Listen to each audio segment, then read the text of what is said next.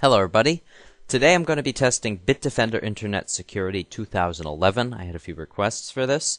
I have 10 malware links I'm going to test. I didn't have too much time to collect them, and I don't have too much time to do this review, so I'm going to get started right away. Bitdefender installs with an installer, so it's going to run this and then download the program. You need an internet connection for this, obviously. And it looks like it's going to take 11 minutes.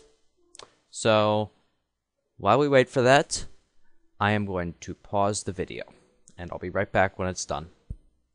Alright, that took a really long time. But we're going to go ahead here, and we're going to do next. So the progress here is moving along. It's scanning my system. Gonna cancel that. Don't need to scan my system right now. Turn off the firewall. Windows Defender is a matter on this one. Gonna evaluate it for 30 days.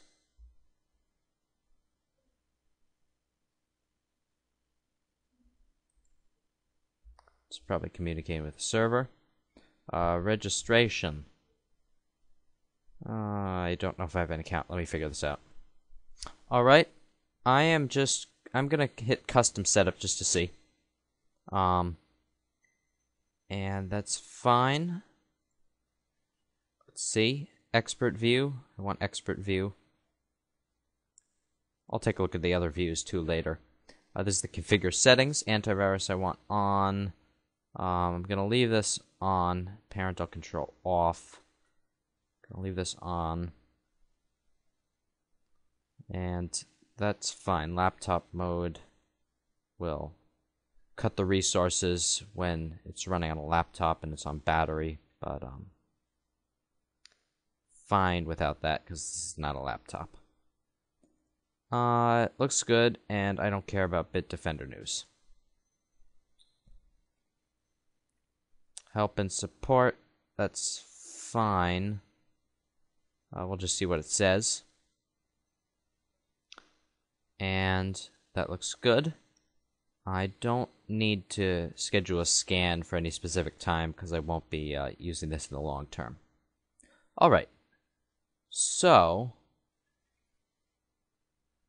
it looks like it kind of installed in the background where you're checking the options, and it's just updating the software right now for those settings, which is fine. One comment I have is that I feel like if the software manufacturers want to have a downloader that downloads the program, then maybe they could download an updated version of the program, so you don't have to wait forever for it to update the program once you finish installing it. Would be nice. But I guess I'll live with that. Let me see if I can open up the interface. It's just telling me about what it's downloading.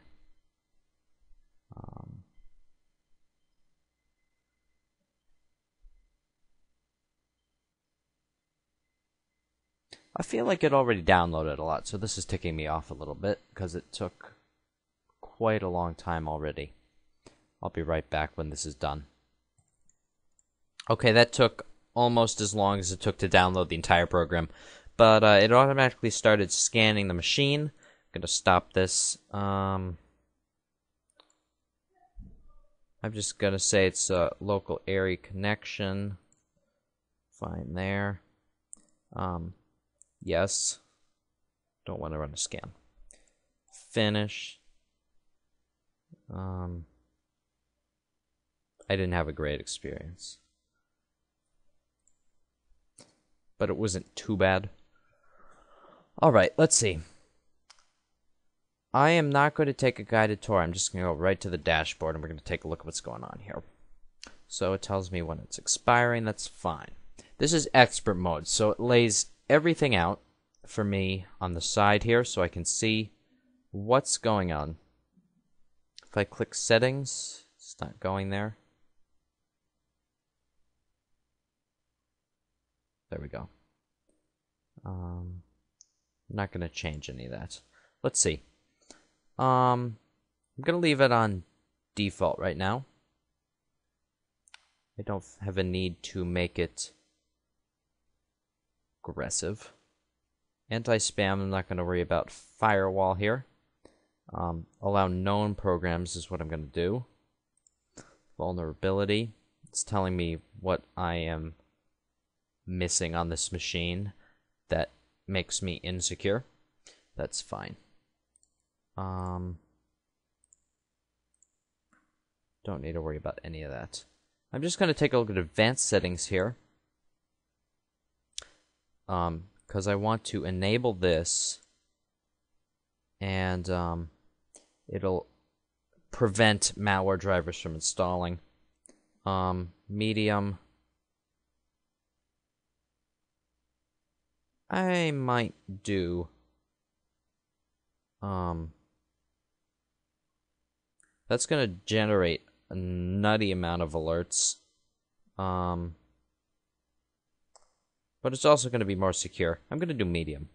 I'm going to see what that's like, because if you're, ultimately, if you were just a normal user, you wouldn't even be turning that on. You wouldn't even be looking through the settings. It would be one of those mystery things. So, let's punch in the first of the 10 links here. And it's telling me it's blocked multiple viruses. That's fine by me. That's what I want to see. So we got 1 of 10. It's blocking another one. We've got 2 of 10.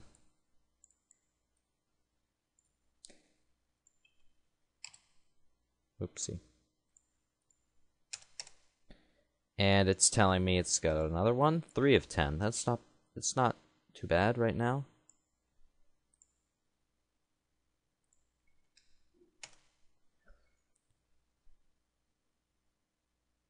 That's not this one.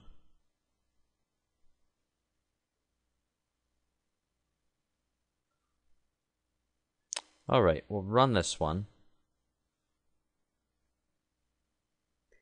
And it seems to be running. I don't see any pop-ups, any alerts.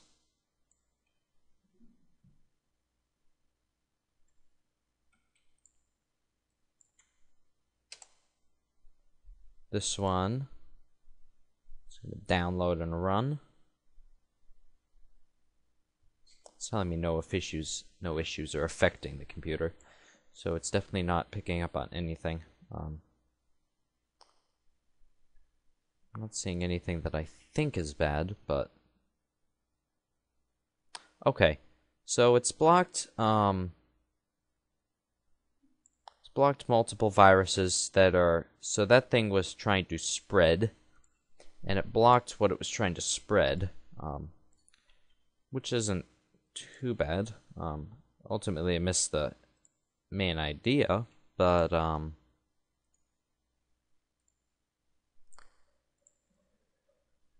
copy and paste on XP is not my favorite. I've had trouble with it. So this is a fake AV. It looks like Bitdefender's blocking that one too.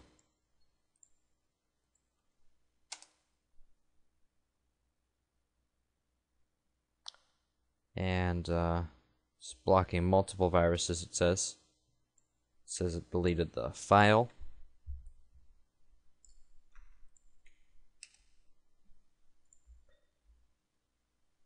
Let's run this one.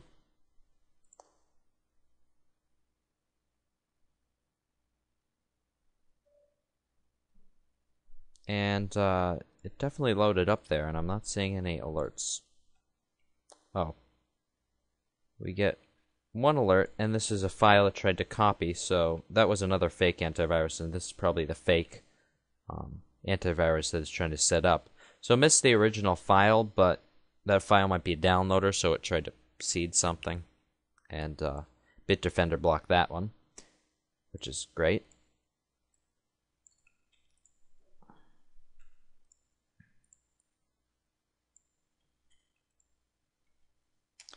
Now this is the last one I have. I do want to see if I can get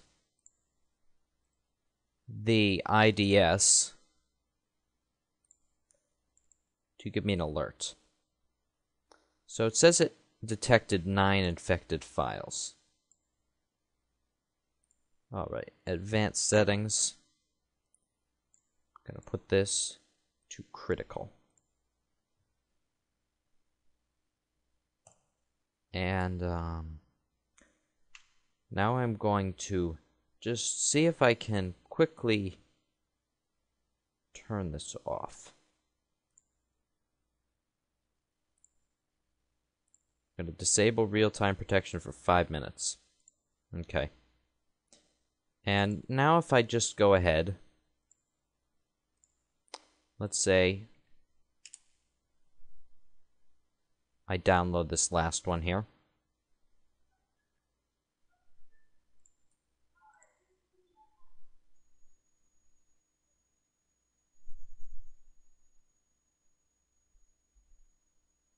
It's still blocking,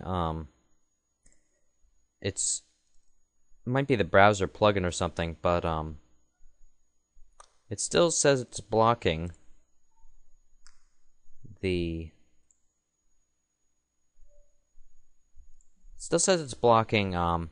in the browser, even though I've turned this off.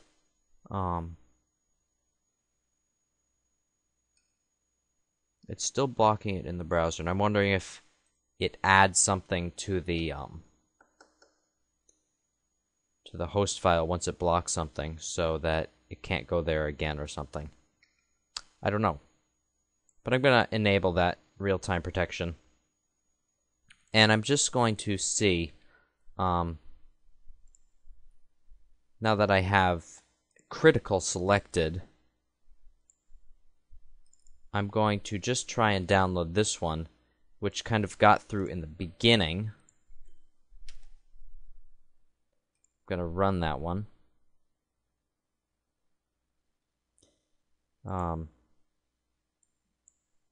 So it blocks it now. This is another.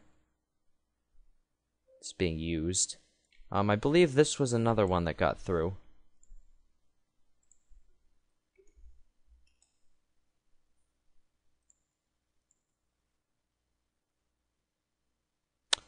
Alright, so this is the intrusion detection, the IDS, and it's now saying it's blocked a potentially malicious or infected application. And I'm going to remember this action for the application, and I'm going to click OK. I kind of like it if alerts make the allow button smaller than the OK button, because it would be just easy for me to, by mistake, just kind of come over here, hit allow, because you're used to alerts on your Windows computer that pop up and they say, do you want to continue, and you hit OK, so do you want to allow Bitdefender to do this? So if you're not really paying attention, you're just clicking around, you could hit the wrong button if you're not being careful. But if you read the alert, hopefully you won't make that mistake. But that's just me being nitpicky, because I know I've made that mistake before by hitting the wrong button. Alright. So now that I've done that, I just want to see how many resources Bitdefender is using. I've got this one, which is using hardly anything. I believe this is Bitdefender here. I don't really see much running.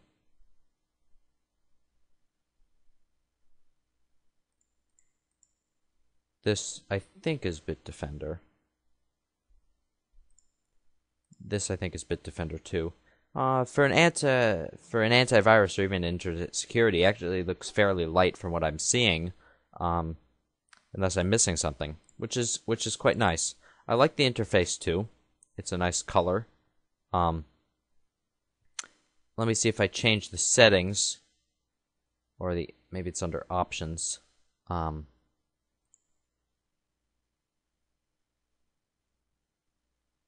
basic view. Let me see. This is what most people would get, and it looks pretty simple. You can search help and support for those who get confused easily. You can easily run a scan. You can update it very easily, and you have tools, more options, and then you can look at settings and stuff. It's not loading. It's taking a while to load. And it'll tell you security status. So it's fairly simple. It's fairly easy to use. Ultimately, I wouldn't trust this as much without the IDS on. And if you're going to use the IDS, I would definitely put it up to full, critical, because that seems to be what it takes to prevent the malware using the IDS. And it seemed to do a good job from the one file I tested. The signatures and the heuristics on this program seem average to me. They blocked some files, they missed some others. I always like it when a program has some kind of proactive protection that doesn't rely on signatures or heuristics that'll evaluate the behavior of the file. And that's what the IDS does. It'll check to make sure a file is not behaving badly. I just want to see what happens if I go and download CCleaner.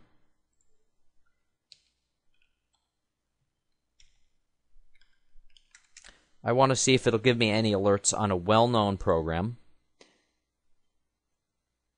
with the IDS on high, on critical.